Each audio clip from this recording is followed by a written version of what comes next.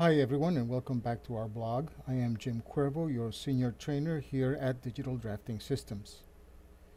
Did you know that you can drag and copy an object in Revit similar to 3D Studio Max, or that you can select previous? Excited? Then let's take a look at how this is done. As you can see in this example, once again we have a couple of rooms, a couple of doors, a couple of windows, some dimensioning, some room tags, and let's take a look first at previous. Select previous. What we can do is select an object, for example this one, then say we changed our mind and select nothing, and then select this one here, but we want to go back and select the previous one. What we do is left button mouse right click. You'll see it says select previous.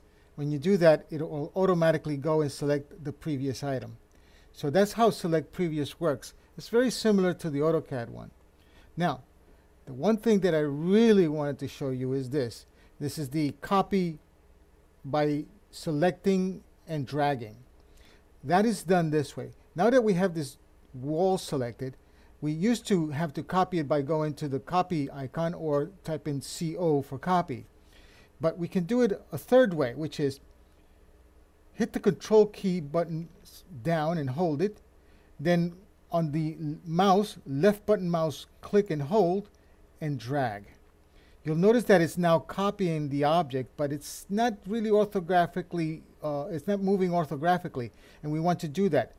Without releasing the left button mouse, I release the control key. I'm still have the object selected. I then select and hold the shift key on my keyboard. Now I'm moving orthographically. I'll just go ahead and place it where I want to. Release left, release the left button mouse, and it automatically creates a copy for us at whatever distance we want. This is how then drag and copy is done. It's very similar to the 3D Studio Max drag and copy. With that, we have achieved the end of this very small blog on click, drag, copy, and select previous. This has been Jim Cuervo with Digital Drafting Systems. Hoping you have a great day. Be safe. Till the next one. Thank you.